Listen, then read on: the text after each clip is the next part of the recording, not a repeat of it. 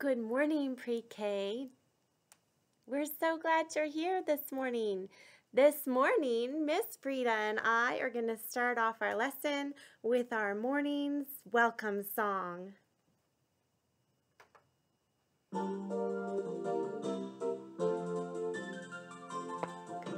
Welcome to our class. Welcome, we're glad you're here. Welcome to our class. Welcome, we're glad you're here.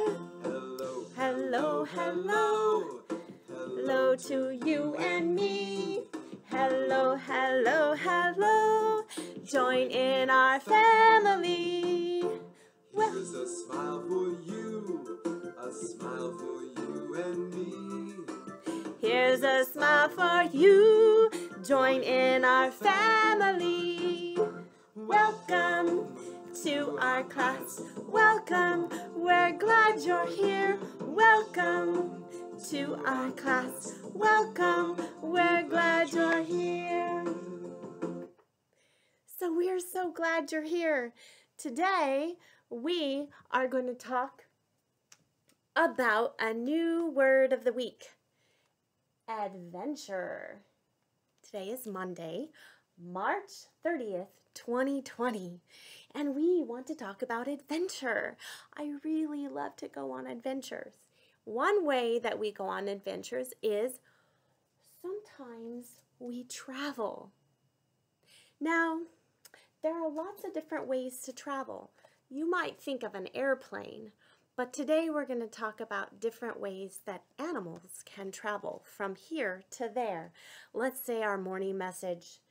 Read with me, and we're going to count the words. We can travel from here to there. Let's count those words again.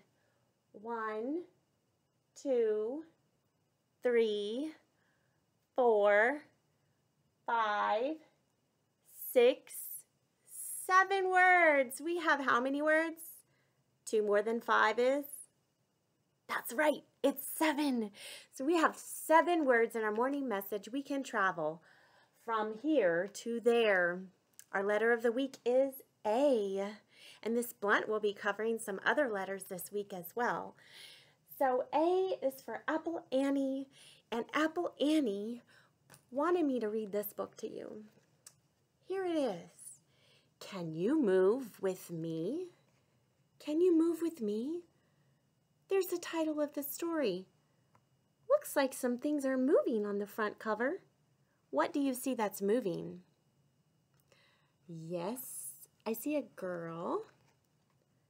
I see some creatures, some bugs moving. Can you move with me? Can you move with me? Can you wiggle like a worm? Can you squiggle? Can you squirm? Can you wiggle? Let's wiggle.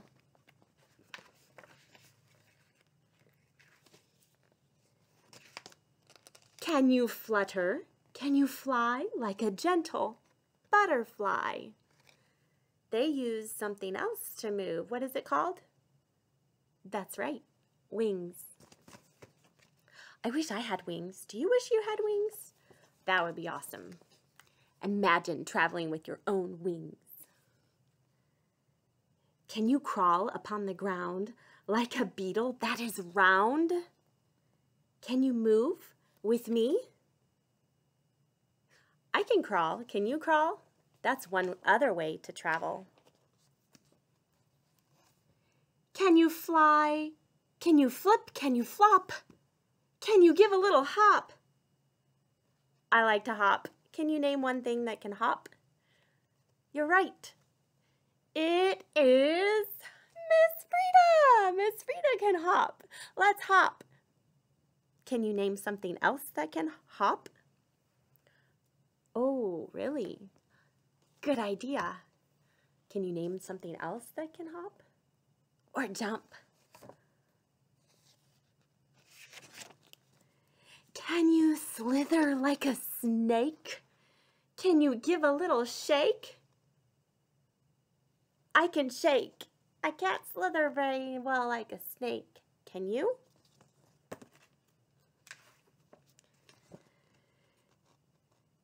Can you dance like a bee who is buzzing round a tree? Can you move with me? I like to dance. I don't know if I can do it very well, but it's still fun.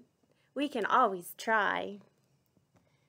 Let's see you wiggle like a worm, crawl like a beetle, hop like a bunny, slither like a snake, and dance like a bee. There's a picture of the author who wrote the story. Oh my, you know what I was thinking?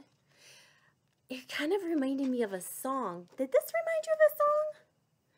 Kind of like this one. Can you wiggle like a worm? Can you squiggle? Can you squirm? Can you flutter? Can you fly like a gentle butterfly? Can you crawl upon the ground like a beetle that is round? Can you move with me? Can you flip? Can you flop? Can you give a little hop? Can you slither like a snake? Can you give a little shake? Can you dance like a bee who is buzzing round a tree? Can you move with me? So I was thinking of last week's lessons. We talked about some things that could move and what makes them mobile. The word of the week last week was mobile. We had some items in some of our stories that had wheels on them that caused them to be mobile in just a slightly different way. Here's a wagon. What makes it mobile? Yes, it's wheels. We also talked about compound words. We have a compound word here and it ties in with our story today. What's this word? Butterfly. There's butter and there's fly. We put them together and get butterfly. So we have butter, fly, put them together and get butterfly. Something else that moved in our story was like an ant. What does an ant use to move? Yes, it uses its legs like you and I use our legs to travel to get places.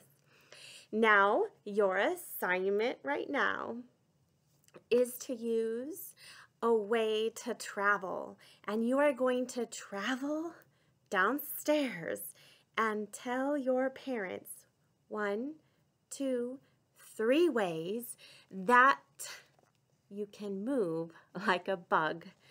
So on the count of 3, you're going to travel downstairs or across the hall or into the kitchen and tell someone in your family how you can travel or move like one of these creatures in our story today. Are you ready? 1, 2, 3, go! Good job, guys. Have a great day.